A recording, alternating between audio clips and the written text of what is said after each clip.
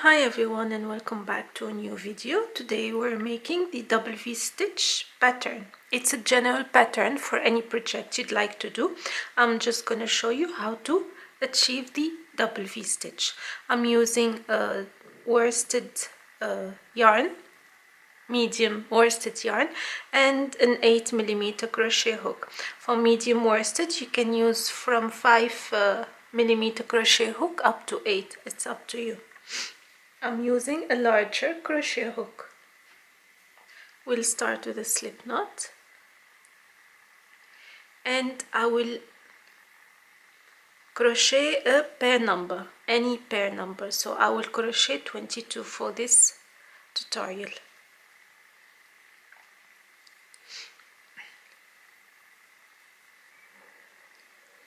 So 22, and I'm gonna add 2 more chains for the first double crochet, which is usually the chain 3. On the 4th chain from the hook, I'm gonna make a double crochet. So this will be considered as the first V-stitch. Chain 1, and in the same chain I'm gonna make 2 incomplete double crochet. So this is the first one, and then yarn over the second one. You have 3 loops and then pull through all. This is the double V-stitch.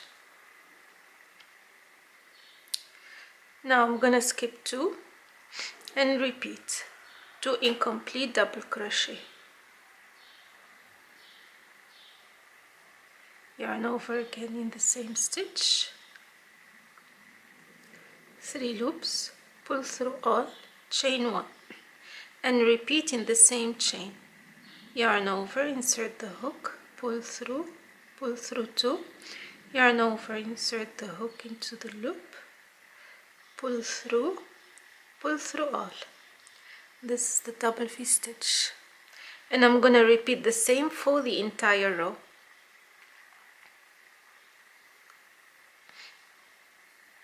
Skip 2 and do the same.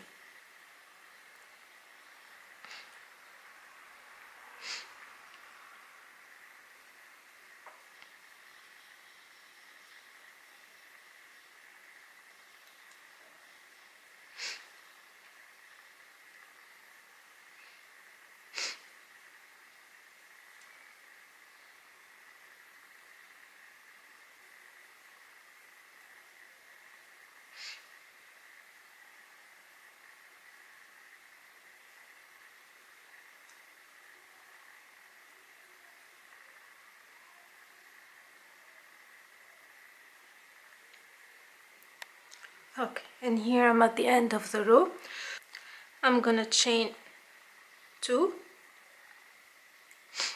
and then I'm gonna work the V-stitches in the chain 1 spaces only, so on top of the previous V-stitches. So yarn over, pull through, yarn over again, and pull through all, chain 1, repeat 2 incomplete double crochet.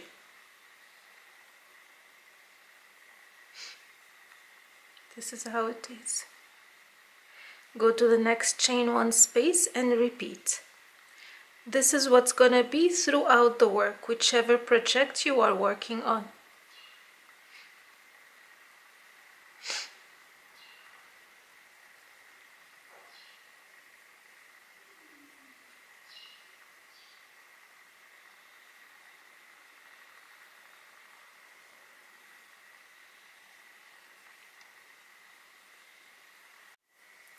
And this is how the stitch looks like after 5 rows. This is how it will be on any project you do. It's very easy to do. It's just a repetitive row of double V-stitch, nothing complicated. At the end of every row you just go to the next row, chain 2 and start the V-stitch in the chain 1 space. Simple. So this is it, and I hope you like it and find it easy to follow. If you have any questions or comments, do not forget to leave it in the comment section. The written pattern link will be in the description box as always. Till next time, take care, bye bye.